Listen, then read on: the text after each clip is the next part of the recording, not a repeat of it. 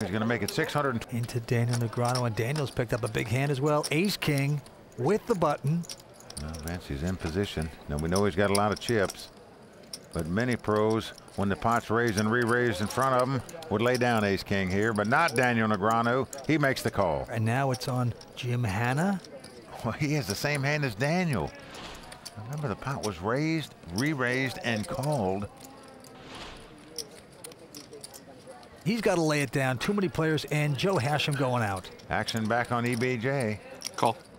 And he is making the call, Mike. I don't blame him here, Vince. It's a huge pot in there right now. 1.6 million, cost him 400,000 more to call. So he does make the call. So three-way action here, over 2 million in this pot. Tasty little suited connector, 7, 8 of spades, up against 9s and Ace-King. Everybody holding their breath right now. And the flop comes queen, queen 10 with 2 hearts. No real help to anybody. Action's on EBJ. He's going to check his 8 high. Now the man with the pair of 9s, Mans Anderson. He checks. Well, Vince, he's scared. Not only because the guy raised in front of him, but Daniel called 2 bets behind him. Well, Daniel has an inside straight draw, but here we go with the turn. They all checked. Now the 4 hearts pops off there. Come on. EBJ with the 8-7 of black cards is going to move in here for $1 million. An absolute zip and pip. Vince, if Mads Anderson calls him here, his opponent's drawing completely dead. Well, how would you call with a pair of 9s at this time? You got a big pair out there. You got 3 hearts, and he's going to lay it down. And now it's up to Daniel. Daniel does have the 4th heart and an inside straight draw, and it's a big heart. It's the king of hearts. What do you got? How much? Not what do you have in your hand, but how much money you got? Well, I mean, I'm thinking you probably hit like the queen or something. You got like scared 3 queens, it looks like. That heart, you didn't like it too much. Daniel's going to soon realize there's $3 million in the pot. Cost him $1 million to make this call. But as it is, he's just got ace high. That's okay, I can see it. The Whatever. guy who raised pre-flop has moved all in front of you here. Good or I'm not, you know. Let's see here. If he puts his opponent on something like 2 7s or 2 8s, perhaps he'll make this call thinking he can win the pot with an ace, a king, a jack, or a heart. Actually, you know what? Count it. It's close. I think you got 3 queens, so maybe I can like suck out on you. I can't beat him. But. Daniel is off this time. He thinks he has 3 queens, but why wouldn't you? Well, how would you like to beat EBJ right now, Vince?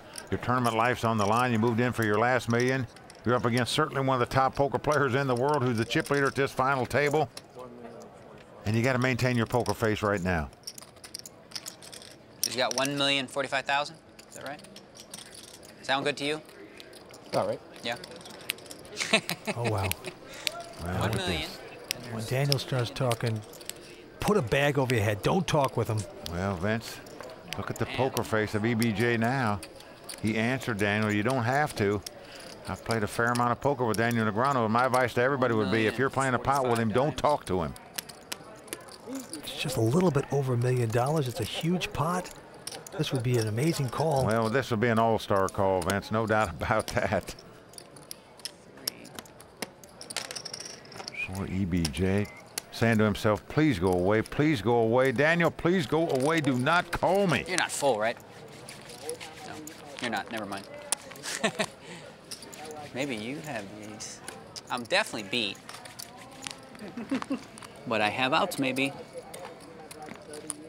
It's only $1 million.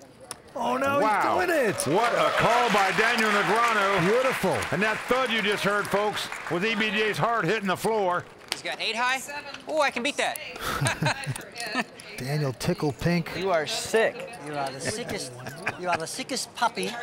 Hey, don't give him an 8 or a 7. That would be pretty Now, sick. folks, you talk about one of the great calls in poker history. Whether or not Daniel wins this pot, that took a lot of heart to make that call right there.